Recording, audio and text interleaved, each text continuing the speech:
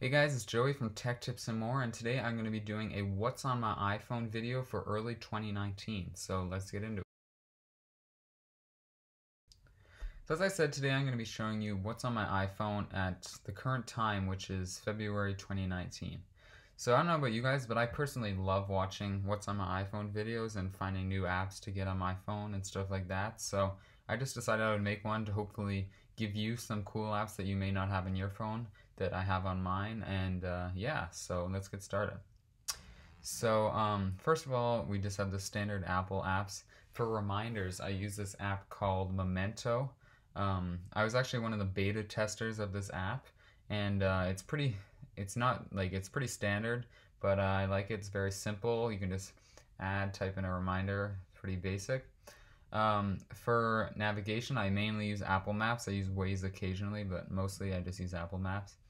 For sports, I used the NHL app for a long time, but as I started to look into more sports, I started using the Score. I can follow all the teams that I like on here, and yeah, it's nice. My weather app of choice is called Hello Weather. So it's really great. It's a nice interface, very basic. It gives you more information than the standard Apple weather app, but it's also not too crowded like some of the other apps out there. I am a member of their fan club, so that shows you how much I love it. I paid to be in that, and yeah, it's an overall great app. Gives you the radar and stuff like that. Below here we have the standard social media apps. It's Twitter and Snapchat and Instagram. I'm a major Reddit user, and recently I've been testing out this app called Slide. It's just another Reddit app. I really like it right now. It's like there's still stuff to be improved, but it's really nice, and I think I'm going to keep using it. 1 second every day, Spotify, YouTube, those are all the main apps I use. Let me know if you want a link to my Spotify playlist in the description. I'll be happy to give those to you guys if you want them. On to the next page, we have fantasy and freebies. I don't use these all that much. Checo 51, HQ, DraftKings, like very rarely.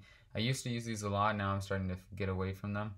Life, these are just the standard Uber, Lyft. I've never actually used Lyft. I just have it on here. Open Table, I'm starting to use more, and yeah. Photo editing. The main apps I use are Photoshop Express here and Light. Those are both really great photo editing apps. Tada is not really. I use it solely for the purpose of one feature. You can blur out the background of pictures that don't have portrait mode really well on it. That's the only reason I use it. The other two I don't really use at all. Food and drink, those are just standard. Served, I was actually a beta tester of too, and it's really great because what you can do is rather than searching for restaurants of places where to go, you can literally just search. Say I'm feeling like a waffle right now, I can literally just search waffle, and it gives you the restaurants nearby that have waffles. Like, it's really cool. I highly recommend it. Served, it came out like just last year, and it's really great. eBay, StockX I use for buying sneakers. YouTube Studio occasionally, Google Photos, Product Hunt I don't use all that much. It's basically you can find brand new products and apps that have just launched for startups and just cool things. Lately it's been really glitchy for me, so I haven't used it all that much. PayPal, just standard stuff. 1Password is my go-to password manager, so I'll just give you. Basically, you unlock it with your face, and it has all my passwords for everything in here. It's really great. I'm not going to show you the passwords, obviously, but you'll understand it the more you use it, and it's highly recommend people. If you don't have a password manager right now, then what are you doing? Like, it's really important to have one. Goodreads, I don't really read a whole lot, so that's just motivation to get me to read more. I have an Apple Watch, so I have these two apps there. Letterboxd is an app I use to, it's a social media-ish app that I use to log all the movies I watch. So Joey Johnson is the username. Follow me if you want. I log every single movie I watched recently. What have I watched? I've watched Ballad of Buster Scruggs, the Fire Festival documentary, A Quiet Place, and you get to rate all the movies, and then it tells you the overall rating of the movies too. So that's really cool. For movie lovers, or even if you're not a movie lover, I'm not a super in-depth film fanatic, but I do recommend this because it's nice to look back and rank all your movies. Twitch, IMDb, Fortnite, I used to play it a lot, but I don't play it as much now. And Pigeon is just a neat little iOS game. I really like the graphics on it. They're like great. I'll just show you what it is. Basically, you have to go around and pop all the red things. It's a bit glitchy because the graphics are so high resolution. Like, I think it might have glitched the recording thing here, but it's really great. Okay, so on to the second page. We have SoundCloud. I Love Hue is another game I used to play a lot. Standard games. OK is another app by probably my favorite iOS game developer, Camibox. I pretty much buy every single one of their new games. This one, what you do is you drag a ball and you have to hit all the white spots without hitting a black one. And yeah, it's pretty fun. It's pretty addicting.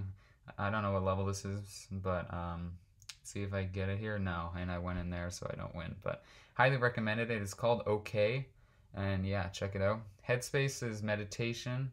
TuneIn Radio just for when I listen to the radio. Speed Test to test my Wi-Fi.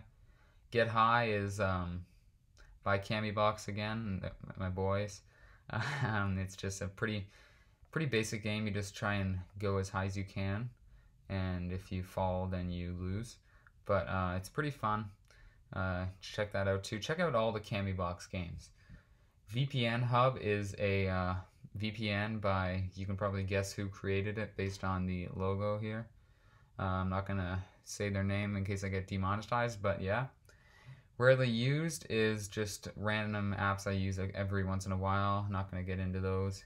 Parcel is my parcel tracking app of choice. I probably should get a better one. I just don't feel like paying for one.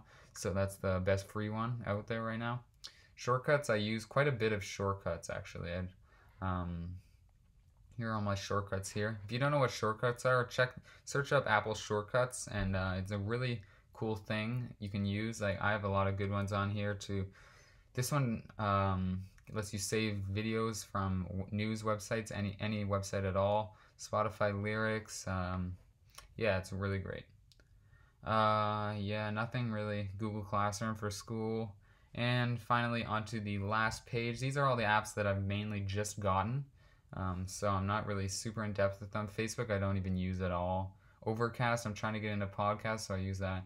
Reddit, this is the Reddit app, the official Reddit app I used for a long while, but I'm testing out Slide right now, so I'm just keeping it back here. Bacon is another app by Camibox. Leafs for when I go to the Leafs games. Recharge is the new startup. I'm sure you guys have heard about it, where you can rent out your house for a few hours for people to relax in. It's kind of like Airbnb, but only for a short period of time. It's pretty cool. Reports Plus to follow my Instagram. Discogs, I got a turntable, so that's used to track all my vinyl. And yeah, that's pretty much it. So yeah, that's pretty much it, guys. Hopefully you like this. Leave a comment down below on some new apps that you think I should get that I don't have, or if you got any apps that I have that I showed in this video, feel free to let me know in the comments. I'll link the wallpapers in the description if anyone wants those too. So yeah, I've been Joey from Tech Tips and More. Peace.